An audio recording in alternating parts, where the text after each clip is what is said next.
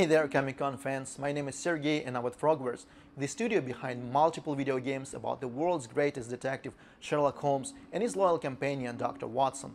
Yes, that's right, if some of you did not know, there are numerous games about Sherlock, 8 to be precise, and there is actually one more game coming. It is called Sherlock Holmes Chapter 1, and it is the first chapter, the very beginning of the adventures of the genius detective that will explore his younger times.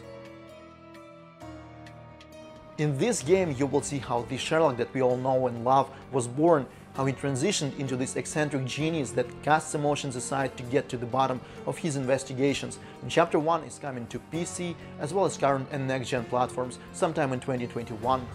At this point, some of you might wonder, how does one even go about making a game about such an iconic character? How does one create this feeling that you, the player, are in fact Sherlock Holmes, that you have this power to see what others don't, and that you are able to solve some of the most perplexing mysteries that no one else can?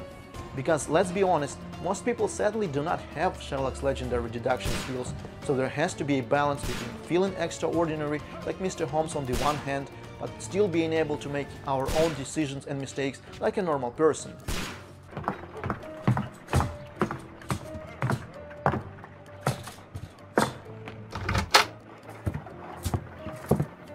Ah, Lestrade. What is it this time? To achieve this goal, we give the player certain tools that embody the concept of Sherlock's iconic skills, but in an interactive way. One of these tools is called character observation. Do you remember that famous Afghanistan dialogue that happened between Sherlock and John when they first met? What am I asking? Of course you do. Sherlock was able to figure out who John was just by observing his clothes and making complex but possible deductions. And we wanted to recreate this skill in our game as well. Give you the time to observe and make your own deductions. Numerous suspects and witnesses will try to whistle out of telling the truth, and you, as Sherlock, can analyze their attributes and behavior and use it to your advantage and to reveal their secrets.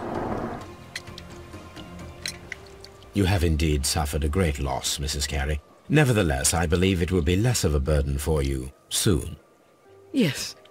Life with Peter was never easy, but he was still my husband. And of course, one of the more exciting parts of not only Sherlock Holmes games, but detective games in general, is the ability to piece available clues together, make your own theories and pursue your own leads. Of course, Sherlock does it all inside his head, in his special mind palace, instead of reorganizing evidence pinned to a whiteboard. So when you find clues in our games, you can combine these clues and create a theory, a logical conclusion. And some theories are more obvious and require less thought, but obvious does not always mean correct. It might happen that one small piece of evidence is all you need to turn how you see your case upside down. And since our games do not tell you that you've missed something, you can only blame yourself if you were not thorough enough and condemned an innocent person. You are guilty of the murder of Black Peter. Confess now and your punishment may be more merciful. No! I didn't kill him! Your motive? The valuable securities that Peter Carey stole from your father. Carey refused to return the bond certificates, and then he threatened you. You were afraid, and in your panic, you took the harpoon and made your lucky throw. But that's not true! You're a liar, Mr. Nelligan. It's all over now.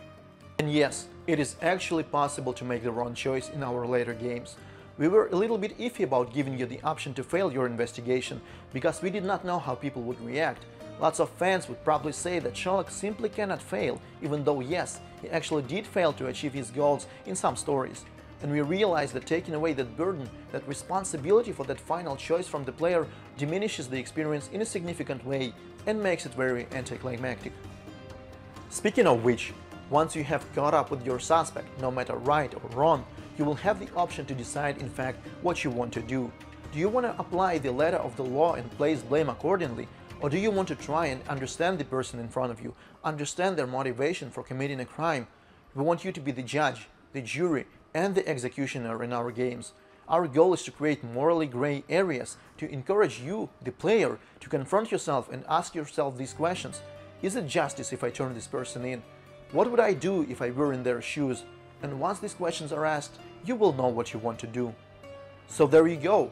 Here is how we create this feeling that you are in fact the extraordinary Sherlock Holmes while still giving you the room for your own deductions and agenda. Thank you so much for your time and I hope you liked our video. If you have a question to us, please feel free to reach out on Twitter, on Facebook, and in the meantime, please enjoy the rest of Comic-Con. Cheers!